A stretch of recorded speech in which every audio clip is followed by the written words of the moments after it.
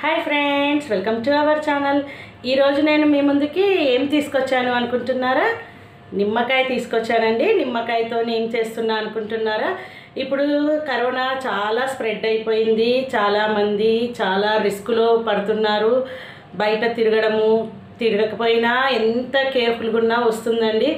So doctors అందరూ C vitamin ఎక్కువగా ఉండేటి తీసుకోమంటున్నారు. Limcee tablets కానీ, విటమిన్ టాబ్లెట్స్ కానీ, బి కాంప్లెక్స్ కానీ తీసుకోమంటున్నారు.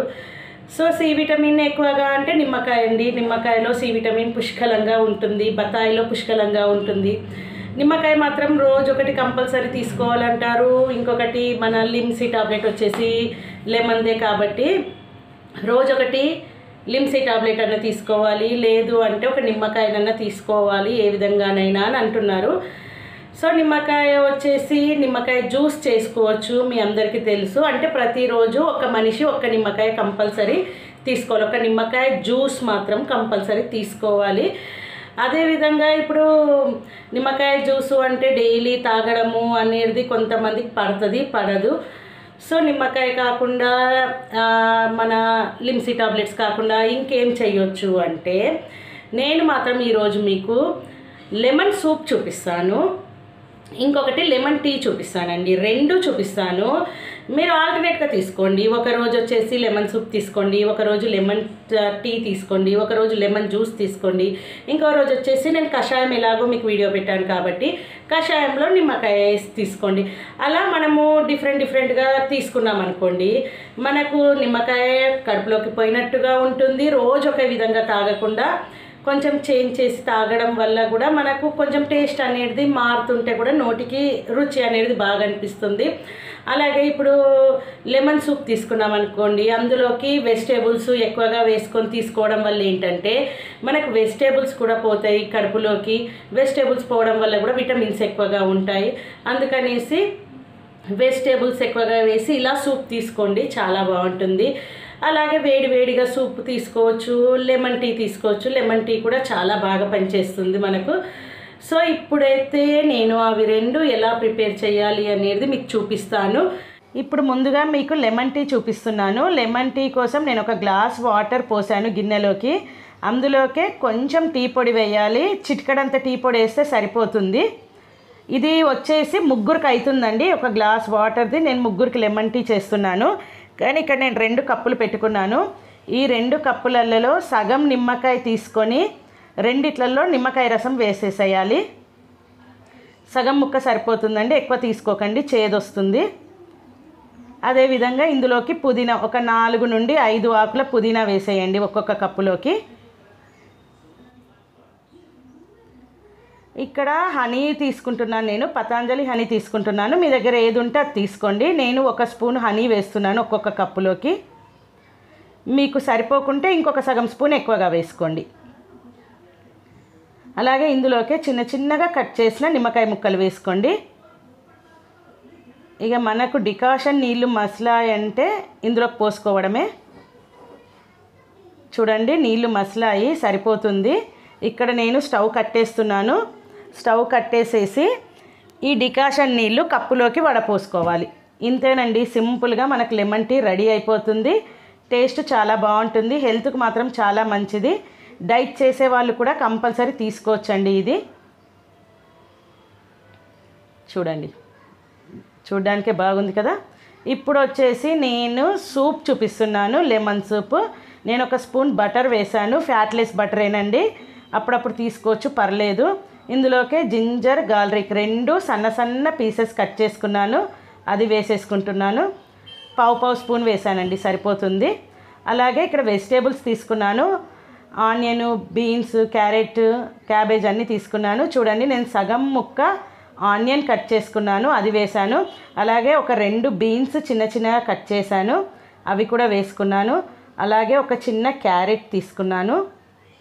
అన్నీ ఇలా చిన్న ముక్కలుగా కట్ చేసుకోండి. కొంచెం క్యాబేజీ తీసుకున్నాను, అది కూడా సన్నగా కట్ చేసి పెట్టుకున్నాను, అది వేసేస్తున్నాను. అలాగే ఒక చిన్న క్యాప్సికమ్, ఇక్కడ కొన్ని స్వీట్ కార్న్స్ కూడా ఉన్నాయి, అవి కూడా వేసేసాను. ఇలా అన్ని వెజిటేబుల్స్తోని మనం సూప్ చేసుకుంటే చాలా బాగుంటుంది. కొంచెం మనకు ముక్క ఒక 50% వేగిందంటే సరిపోతుంది. ఇందులోకే ఒక్క గ్లాస్ వాటర్ పోస్తాను నేను. ఒక్క గ్లాస్ వాటర్కి ఇద్దరికి సూప్ అవుతుందండి. నేను ఇప్పుడు ఒక్క గ్లాస్ వాటర్ పోసాను. ఇప్పుడు ఈ వాటర్ మరగాలి.